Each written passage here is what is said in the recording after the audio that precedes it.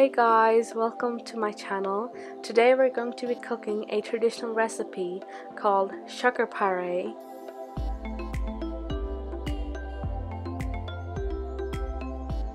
For this dish, you will need milk, sugar, red food coloring, a sachet of baking powder, gram flour, margarine and oil. In a bowl, add 1 kilogram of gram flour. Then add half a teaspoon of food coloring.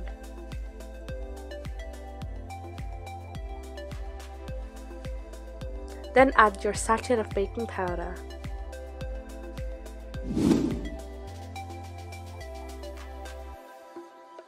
Then add 3/4 of butter to the bowl and mix everything using your hand until it's pretty crumbly.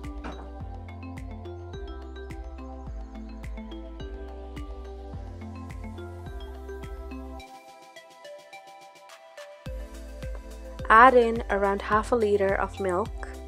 You can add more if you need. And mix as shown until it's pretty soft and doughy. Like this.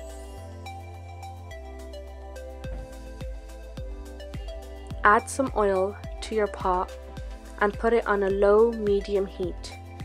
Then roll your dough into a thin rope-like shape and break it into small pieces.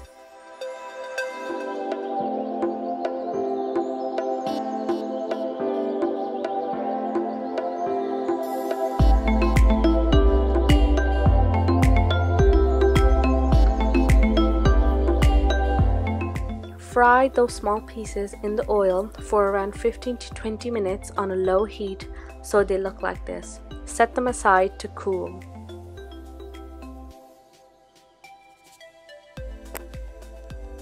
In a pot, add around 1.5 cup water and 1 kilo sugar to create your sugar syrup. Leave it to boil.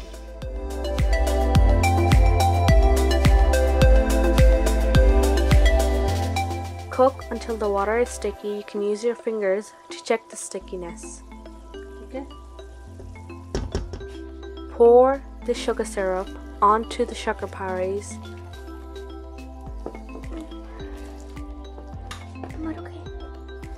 Mix thoroughly and properly until the sugar syrup covers all the Shakar Pares.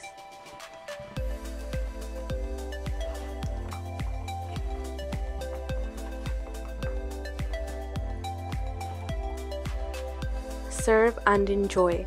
You can serve them as a dessert after dinner, or you can serve it as a snack to your guests.